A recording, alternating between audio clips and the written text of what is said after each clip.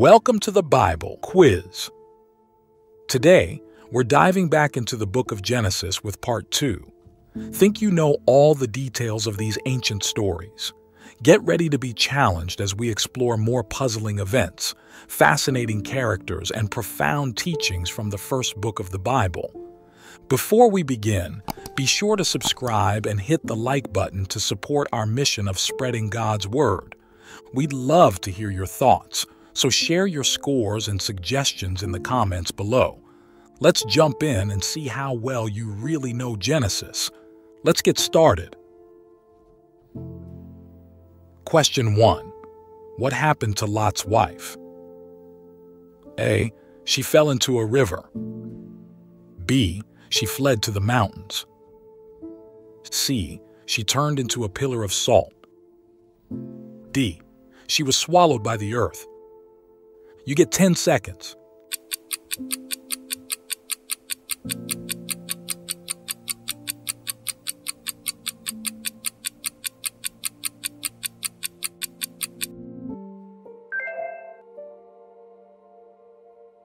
That's C.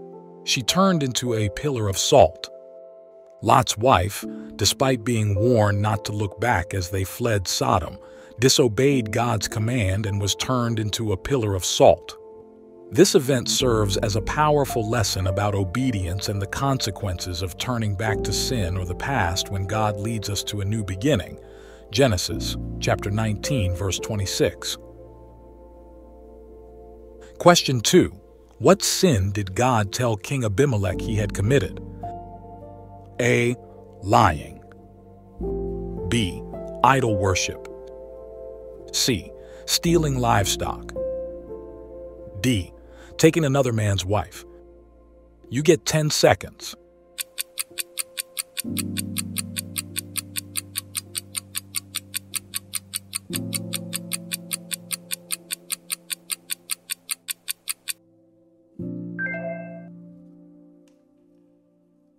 That's D. Taking another man's wife. King Abimelech, believing Sarah was Abraham's sister, unknowingly took her into his household. In a dream, God revealed that he had taken another man's wife, which was a sin, even though Abimelech had acted innocently. God's warning to Abimelech demonstrated his protection over Abraham and Sarah. Abimelech quickly restored Sarah to Abraham, showing his obedience to God's command. Genesis chapter 20, verses 3 to 7. Question 3. What did Abraham name his son which Sarah gave birth to? A. Isaac. B. Esau. C. Jacob. D. Ishmael. You get 10 seconds.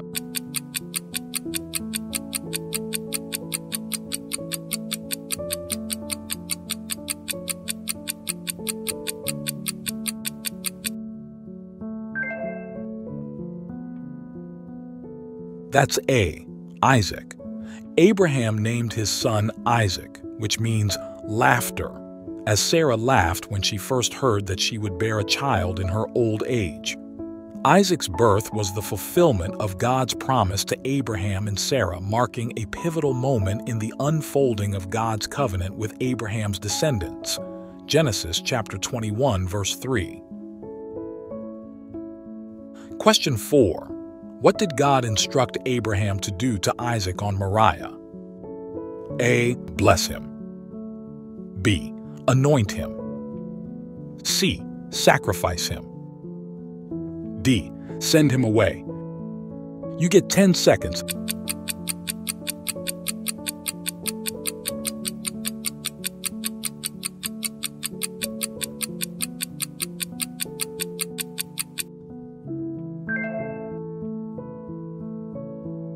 That's C. Sacrifice him. God instructed Abraham to sacrifice Isaac on Mount Moriah. This was a test of Abraham's faith and obedience. As he was about to do so, an angel stopped him, and God provided a substitute sacrifice, demonstrating God's provision and Abraham's unwavering faith. Genesis chapter 22, verses 2 to 13. Question 5. What did Abraham find in the thicket after the angel stopped him? A. A ram. B. A goat. C. A lamb. D. A dove. You get 10 seconds.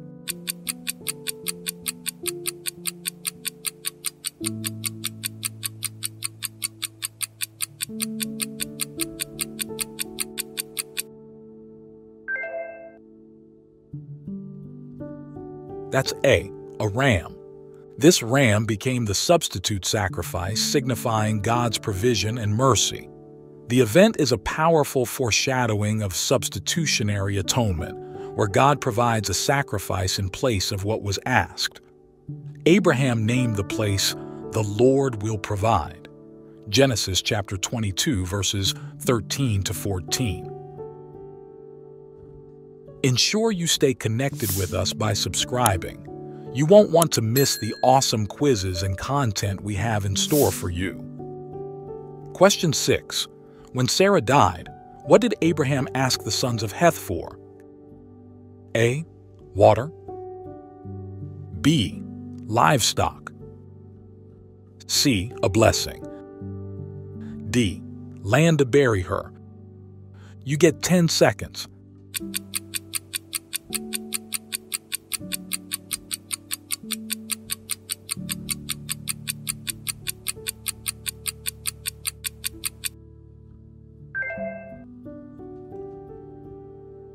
That's D. Land to bury her. Upon Sarah's death, Abraham asked the sons of Heth for a burial site, requesting the cave of Machpelah. As a foreigner, he sought to honor Sarah with a proper burial. This marked his first acquisition of land in Canaan, fulfilling part of God's promise to him. Genesis chapter 23, verses 3 to 4, verse 9. Question 7. What did Abraham send his servant to the land of his kindred to get? A. Livestock. B. A wife for Isaac. C. Gold. D. A blessing. You get 10 seconds.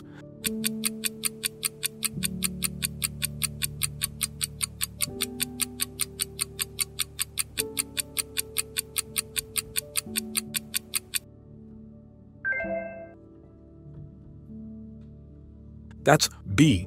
A wife for Isaac. Abraham sent his servant to his homeland to find a wife for his son, Isaac. This mission was crucial as Abraham wanted to ensure that Isaac's wife came from his own people, reflecting a desire to maintain both faith and familial lineage. The servant's journey and success in finding Rebekah demonstrated God's guidance and faithfulness to Abraham's family. Genesis chapter 24, verses 3 to 4. Question 8. How did the servant know Rebekah was the right one when he asked her for a drink? A. She gave him food. B. She gave him a gift. C. She invited him to her house. D. She offered water for him and his camels. You get 10 seconds.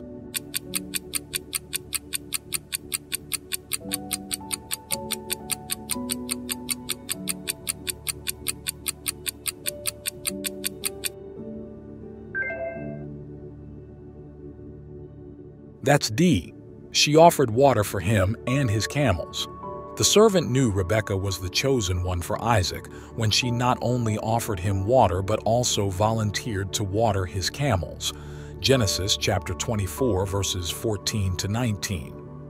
This act of kindness and hospitality was the sign the servant had prayed for, confirming that she was the one appointed by God for Isaac. Her generosity and diligence marked her as a fitting wife for Abraham's son. Question 9. What did Jacob put on his hands to deceive Isaac? A. Mud. B. Goatskins. C. Wool. D. Cloth. You get 10 seconds.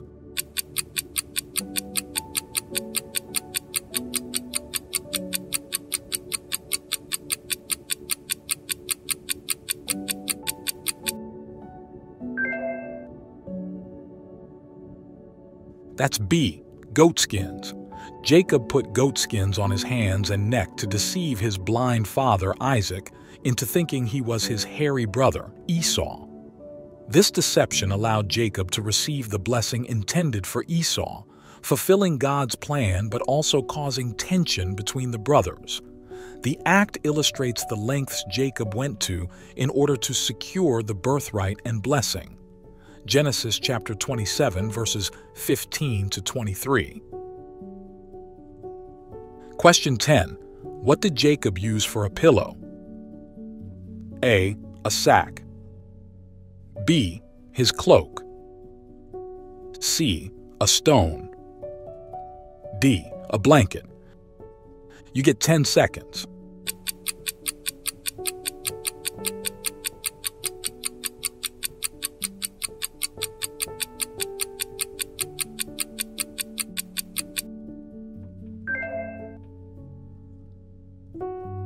That's C, a stone. While fleeing from Esau, Jacob used a stone for a pillow when he stopped to rest at Bethel. That night, he dreamed of a ladder reaching to heaven, with angels ascending and descending on it. This vision marked the place as sacred and reaffirmed God's covenant with him, leading Jacob to name the site Bethel, meaning house of God. Genesis chapter 28, verses 11 to 12. Question 11. What part of Jacob's body was touched and put out of joint? A, his hip. B, his arm. C, his knee. D, his shoulder. You get 10 seconds.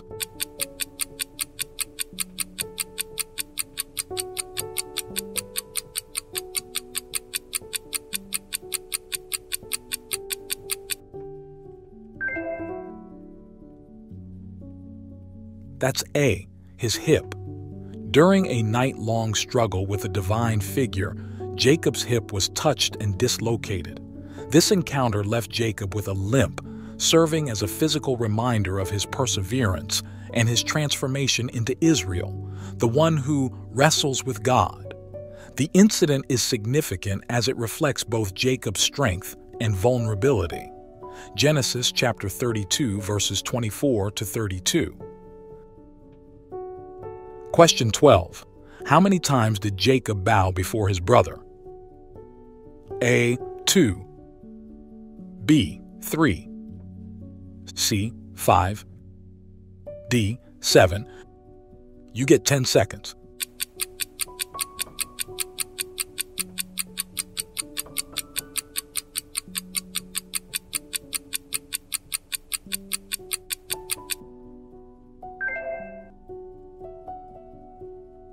That's D, 7. Jacob bowed 7 times before his brother Esau as they reunited after years of separation.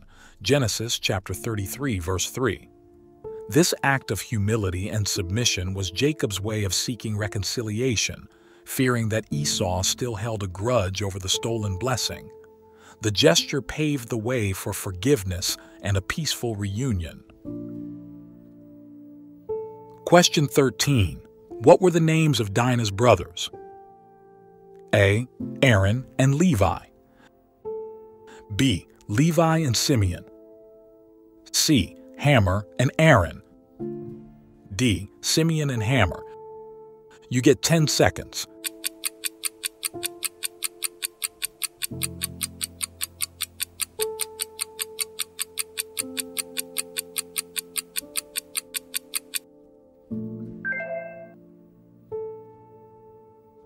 That's B, Levi and Simeon. Dinah's brothers were Simeon and Levi, the sons of Jacob and Leah.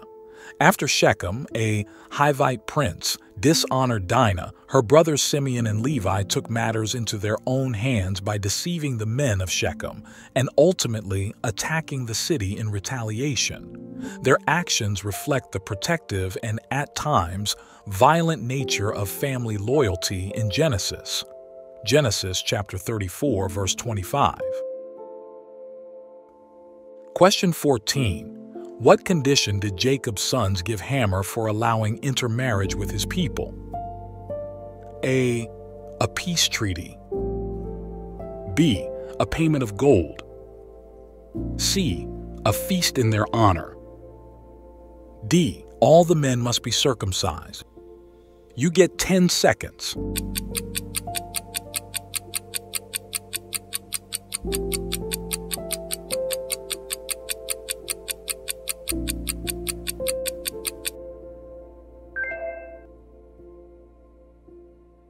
That's D.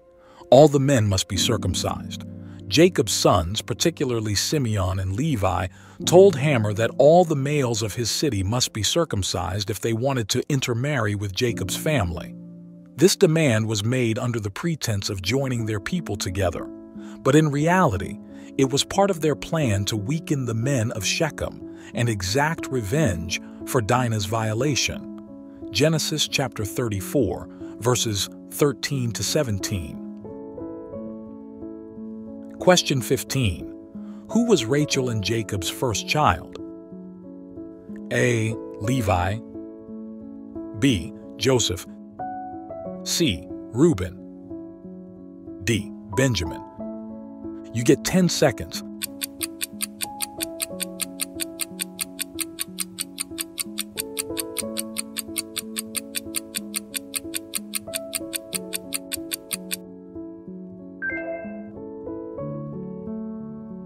That's B. Joseph. Rachel's first child with Jacob was Joseph. He was born after many years of Rachel being barren, and his birth brought great joy to both Rachel and Jacob. Joseph would later become one of the most significant figures in Genesis, playing a pivotal role in God's plan for the Israelites. Genesis chapter 30, verses 22 to 24. Question 16. Who tried to tempt Joseph to lie with her? A. His sister. B. A servant girl. C. Potiphar's wife. D. Pharaoh's daughter. You get 10 seconds.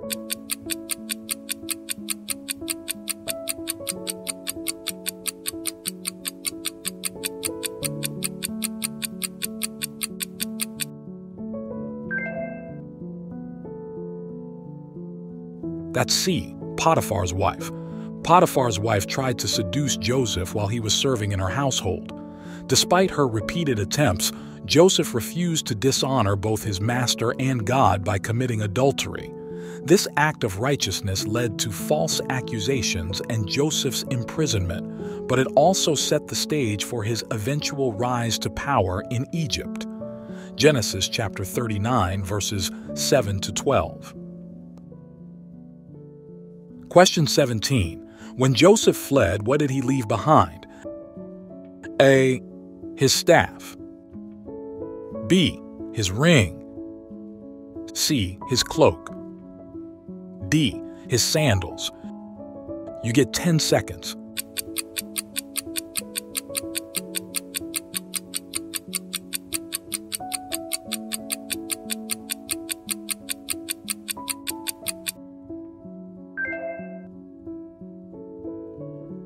That's C. His cloak. When Potiphar's wife tried to seduce Joseph and grabbed hold of his cloak, Joseph fled from the situation, leaving his cloak behind in her hands. This cloak was later used by Potiphar's wife to falsely accuse Joseph of attempting to assault her, leading to his unjust imprisonment. Genesis chapter 39, verses 12 to 13. Question 18.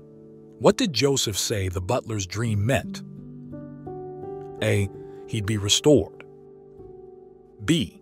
He'd lose his job. C. He'd gain wealth. D. He'd be executed. You get 10 seconds.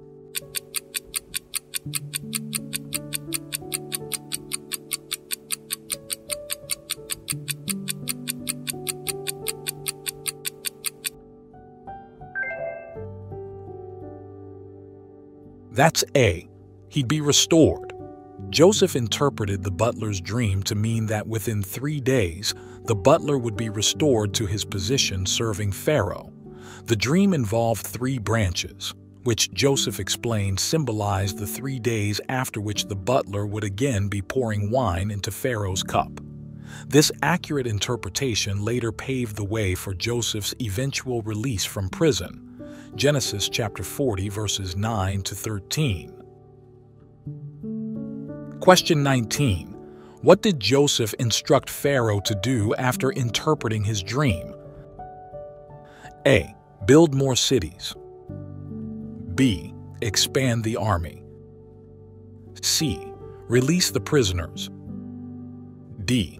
Store food for the famine. You get 10 seconds.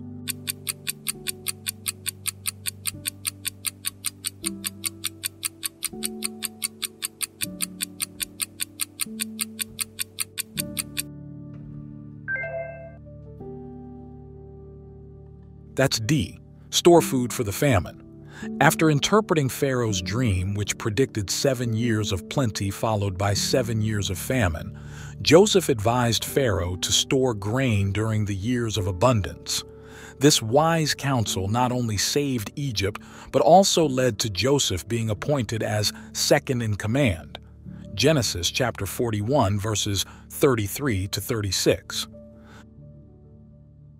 Question 20. Who went to Egypt to buy corn and did not recognize Joseph? A. Canaanite farmers.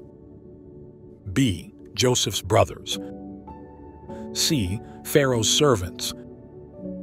D. Egyptian merchants. You get 10 seconds.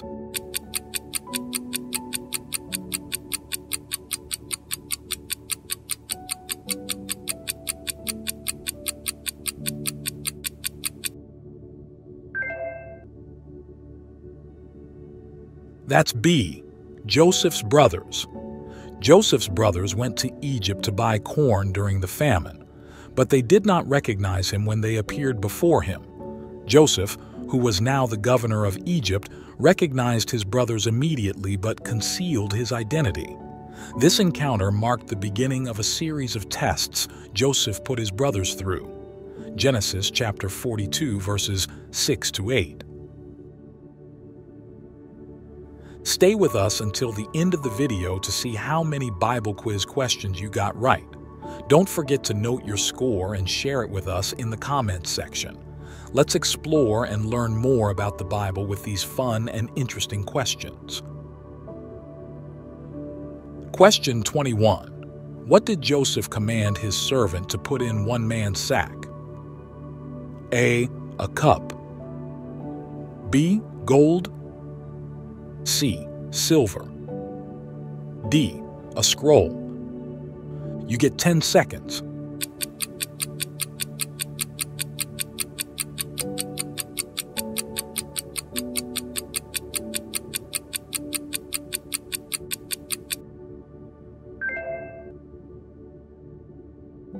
That's A. A cup.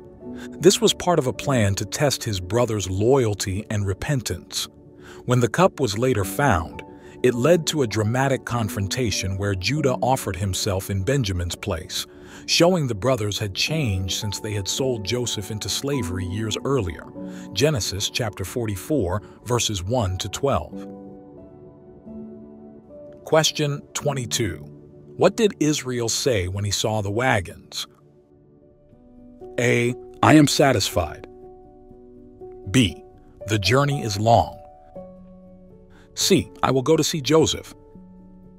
D. This is a great blessing. You get 10 seconds.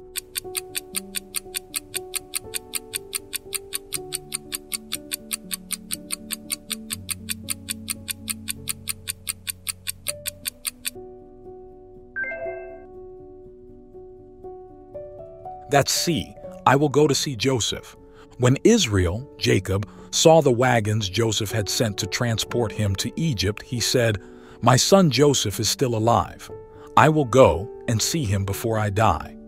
This moment marked a turning point for Jacob, who had believed Joseph to be dead for many years. The sight of the wagons symbolized hope and reunion for Jacob and his family.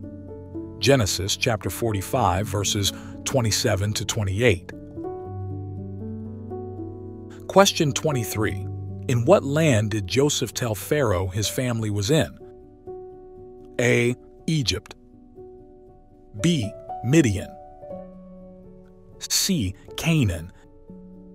D. Goshen. You get 10 seconds.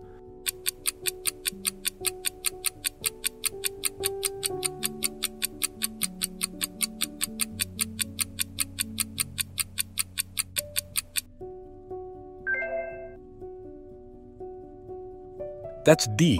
Goshen. Joseph told Pharaoh that his family was in the land of Goshen. This land, located in Egypt, was given to Joseph's family to live in and pasture their flocks. It became a place of safety and provision for the Israelites during the famine, as well as a significant location in their eventual history. Genesis chapter 47, verses 1 to 6. Question 24. When blessing Joseph's sons, what did Israel lay his left hand on? A. Manasseh. B. Benjamin. C. Ephraim. D. Judah. You get 10 seconds.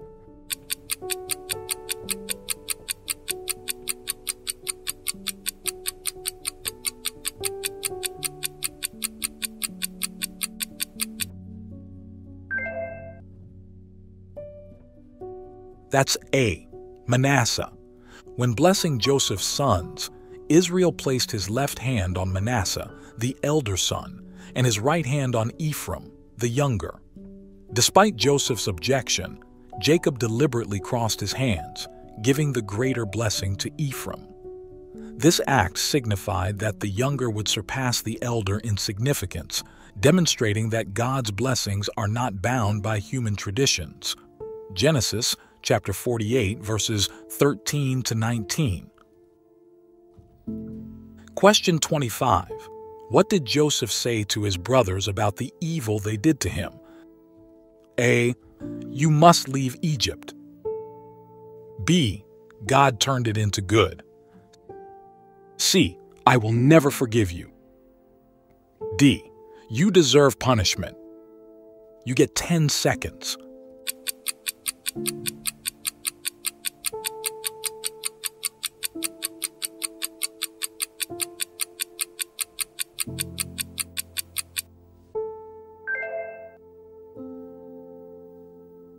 That's B. God turned it into good.